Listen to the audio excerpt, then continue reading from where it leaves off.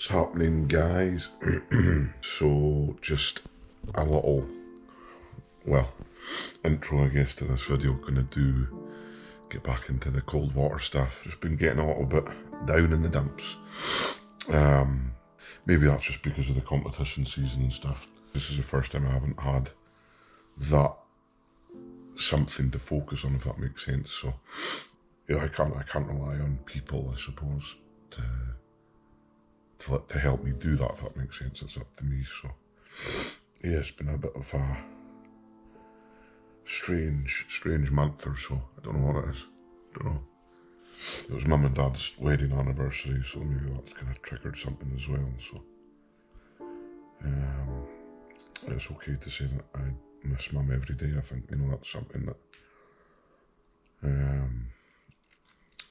will never go away.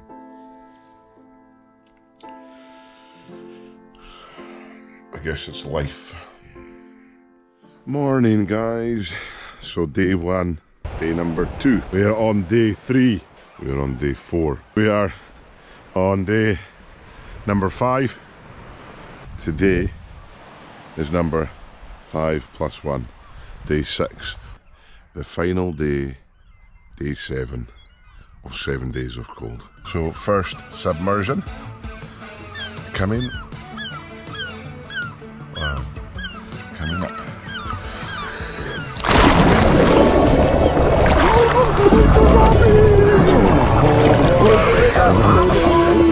So elegantly done.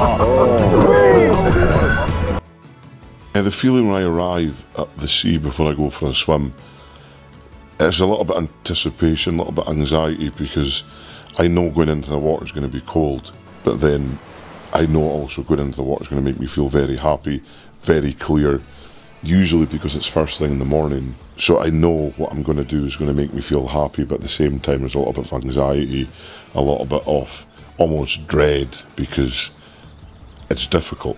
So anything difficult is always met with resistance.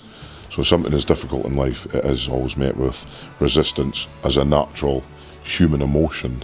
So you've got to fight that resistance. So it's a fight. It's always a fight for me to go in the water first thing in the morning. It's something I need. So for me to be okay mentally, which then allows me to be okay physically, emotionally, okay in the business, okay in day-to-day life, I need to do it. So it's something that I feel that is my main tool coping with the world that we live in. You know, the world we live in is a really messed up place.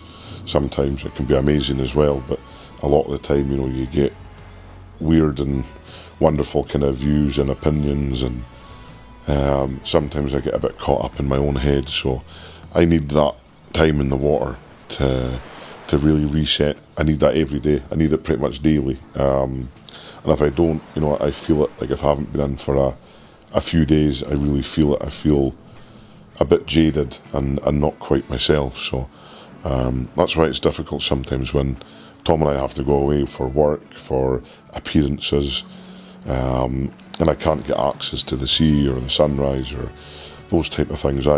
I feel it. If you're happy and you know it, you're in cold water. If you're happy and you know it, that means you're in cold water. If you're not happy, go in cold water.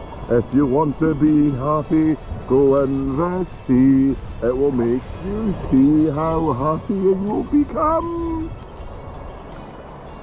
Day 2, feeling better. We'll see you for day 3. You know, if things are really bad in your head and you're going through a really bad time and you're contemplating doing something catastrophic to yourself, is going in cold water more catastrophic than what you're thinking? That's what I ask people, and every answer is no. You know, going in a bit of cold water isn't as catastrophic or as life damaging. It's not going to be met with the same consequences as what they're planning doing. So if that step, or if that first time in cold water can allow you to reset, allow you to be happy, allow you to lose all those worries that you have, then surely that's worth going in for all it is discomfort. All it is cold. You know, it's not going to kill you. But at the end of the day, your thoughts can kill you, and that's the extreme worrying thing for me. So, if you're in such a dark place and you've tried everything else, you know, I've had a lot of people say, I've tried everything, I just can't get out of this rut. My first question is, have you tried cold water or been out in Mother Nature, been out, you know, seen a sunrise, seen a sunset?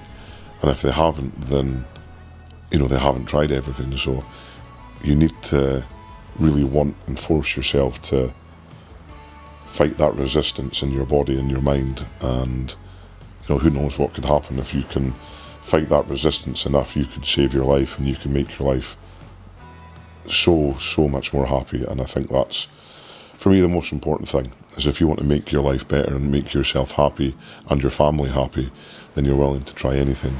And if you haven't tried cold water therapy, I would highly recommend you do. Thank you, Mother Nature. Thank you, cold. I mean, my first step in that would be, you know, for me, I find it very difficult, but I know it's maybe a little less intense than going in the sea or in the lochs or the rivers. It'd be going for a cold shower in the morning. For me, that's really difficult because I can turn the knob and go hot. But I would, you know, set yourself 5 seconds initially, then 10 seconds, 15, 20, 25, and so on and so forth. And that gives you a sense of progression in what you're doing and achievement. So if you're improving and you're progressing every day in that cold showers aspect, then I think it gives you a sense of achievement. And I think if you can do that, say if you can just all of a sudden do 5-minute cold shower, you know, that is amazing. But I mean, that is a sense of achievement. So if you can do that, then that's you setting yourself up, that's you challenging yourself, that's you fighting or coming head on with that resistance your mind's putting yourself in. You know, stopping yourself turning that shower knob to the hot is quite a hard thing to do. So I would say that's a good thing. And, you know, I talk a lot about the sunrise. The energy you get from the sun first thing in the morning is massive, is absolutely huge. So wake up, make sure you get a sunrise in at least a couple of times a week. Sit outside, have your cup of tea, your coffee, whatever. Sit outside, take the sunrise in, and see how much energy that gives you throughout the day. Sit here and say, go lift weights, do this, do that, and you know, and that's the best thing ever, and it is the best thing ever. But on top of that, talking and being open about how we feel, the battles that we feel, I think that is also very, very important. And that's something that we want to be able to do and be able to show people. I might not be the strongest man in the world, but my brother is, and my brother's part of me. So I take that with open arms, and it makes me exceptionally happy. But not only are we strong men, not only is Tom the strongest man in the world, we're just people at the end of the day, and we suffer, we go through things, we feel emotional, we feel happy, we feel pain, and that's okay, because that is everyone feels that. So yeah, just, I guess what this was trying to do was just try and show you the different highs and lows of what I experienced through the course of 7 days, I guess. I hope you guys got something from the video. As always, thank you for the support. Without you, without you, none of this would be possible. And I genuinely mean that. So before I get emotional, thank you so much for watching, and we will catch you in the cold water on another morning.